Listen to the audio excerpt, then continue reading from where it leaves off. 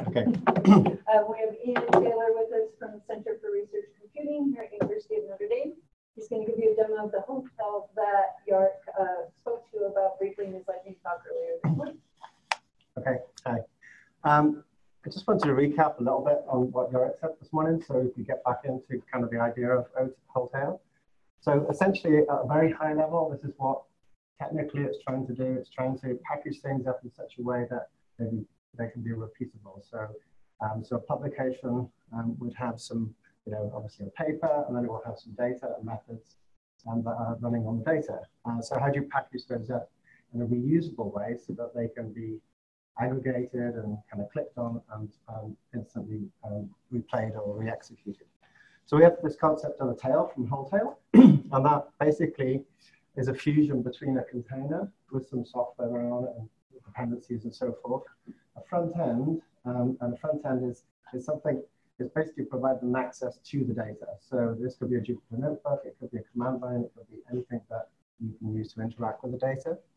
And then the data itself. So essentially we're talking about a Docker container here being able to mount data, and that software, the research methods being able to access that data and run the experiment. If I kind of plug that together a little bit more, so essentially that's what's going on the right-hand side. So we have a container with data and methods that we can run, and then the architecture on the left is basically how we do all of this. So we have two components. We have a backend component, which is Göde, which is actually the Wholetail API implemented using something called Göde.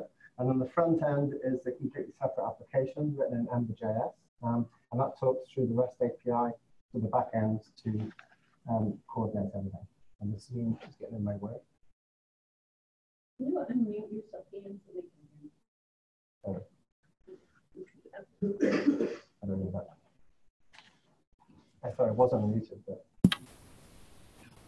Sorry, guess I should. Okay, so so this is the Göde REST API. So this has things like things that computers can understand, like folders and users, and this is an instance of a tail. This is an image, which is a Docker container for a tail, and we have also a tail itself. So the front end uses all these wonderful things to create stuff. So let's look at the front end. So this project's about a year in now. This is not really released at the moment, but we thought we'd kind of give a status of where we're at. So on the dashboard has a menu, one of these kind of hamburger icon menus that comes out. But if you prefer the old style, you can kind of have fixed menu and switch between those. And then basically the dashboard displays the three main things that it's all about, which are the front ends, the research environments, the data sets that can be imported into the system. And currently we're supporting two external systems, Data1 and Globus. And I'm going to show a demo of that in a little bit. And then we have the tails that kind of marry all those things together. So we could look in Explore here and look in some data and filter lists and search for data that way. We could do the same for tails. So maybe first we'll just run a tail. I have something here called Isolated Galaxy. So let me view that. I could put a name for this. So Galaxy demo and launch the tail. So what we've already created this tail in the past that contains a reference to the data, contains the front end we're going to use. So we can execute that. That kicks off a container and launches what it needs on the container. So you can start the front end on that container once it's started, or you can check the status. So let me start the front end. That's going to kick off the Jupyter notebook, which was configured for that tail. And then you can run the notebook. So this Isolated Galaxy notebook basically just loads in some data and displays it.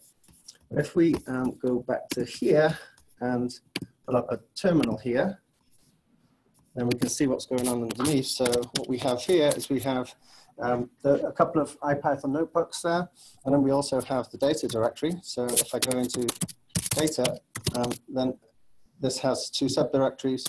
If you go into Galaxy, that's actually that's the data that we're going to process. So that's the data set that we'll use for this one. So let me go to the Jupyter Notebook and press play. And that's going to run, it's going to load that data in, do some calculations on it, and create something that a scientist would be able to look at it. This is a slice for a galaxy when it eventually comes up, zoomed in to a width of 20 kiloparsecs. So, okay, so there's our galaxy. So that's the kind of, that's the end result. This is how you can use these things. So I also wanted to show you how to develop one from scratch. So let's go back. Let's close those. Yep, I really want to leave. Let's get some data. So we have a data tab here, and the data tab is basically a file browser, and it acts like a file browser. So we can go into, say, the public directory here, and I can find my, okay, and I can pick stuff up here. If I want to drop that in, I can drop that and I'll upload it and so forth. So, and we also have operations to move stuff around. So we sort of modeled this loosely around Google Drive, but we, tried to kind of customize it for this project. So you can do all sorts. So you can get your own data, just drag it in, drop it into the interface. But we also connect to external things. So we can connect to Globus. That work is in progress now. So within the next month, we're hoping to have Globus fully integrated. But we do have Data One integrated. So if I paste in this DOI here and search, that will go to the Data One API and return the metadata about the data set. And this data set basically has water usage in millions of gallons per day across the whole of the United States. So I'm going to choose that, and I'm going to register that data set. What that is going to do, it's going to go to Data One using the API. It's going to find what it can find out about the data set on Data One. And if there is a pointer to other objects, it will create a directory. And it imports all of the data, but it doesn't import the data per se. It basically imports kind of pointers to the data. When you click on the data in the system or use it, then it's actually transferred across. So if I go back to the home directory, this data set has just been imported from Data One, so we can use this and take a look at it. And it's basically some Excel files, some description. And in fact, if we go to Data One and paste in the same DOI, Data One will, there's a better description. Well, actually, it's the same files, but they have an abstract here. So this is water use information across Canada, Alaska, and the entire of the United States. So how can we use that? So we have some data, and we need to make a tail. So let's go ahead and create a tail. So we do that by doing compose, water usage, demo.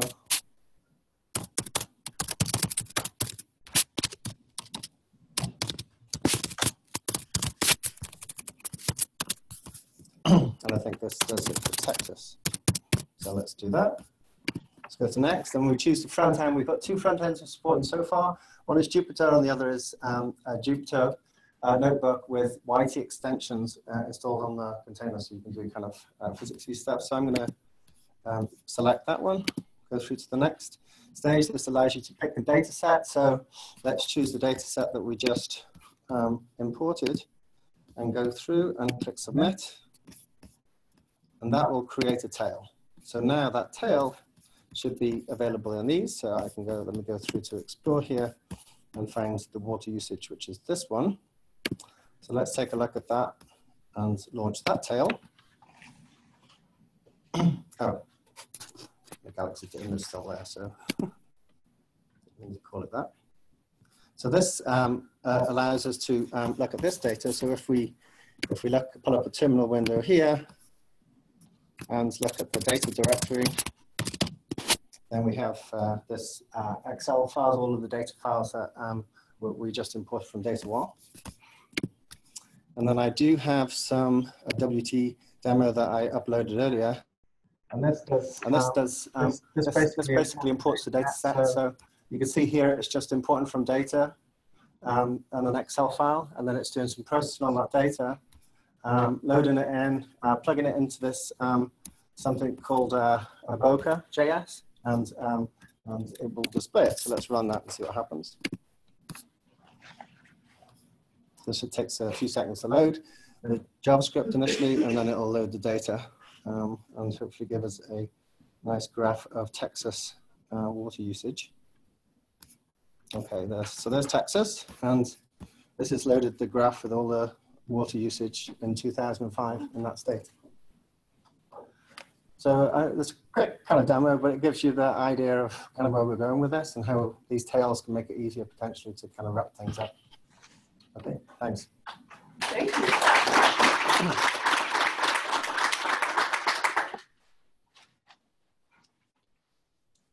Questions for Ian?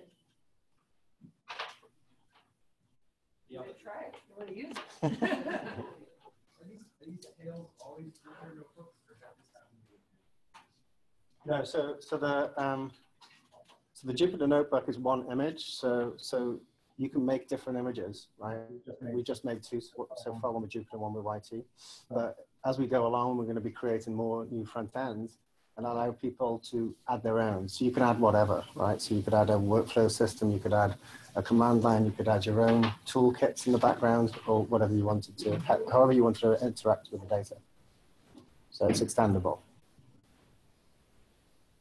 Will these tails have a DOI or something that people could get to? Yeah. Yeah, so that's phase 2 of the project. So we will be generating DOIs for these, so they can be located, and attached to a publication.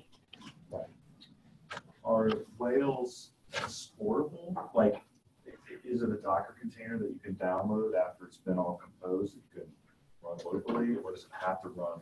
Is it limited to running in your runtime? Right. So the tail itself is just some metadata about the ID of the folder. Now, the ID of the folder is specific to the back end of Wholetail, but there are external APIs to get that data, right? And then the image is also a reference to an image that's on Gerda on the Wholetail backend. So, so the most convenient way is to run it within here. However, there's APIs that could be used to run it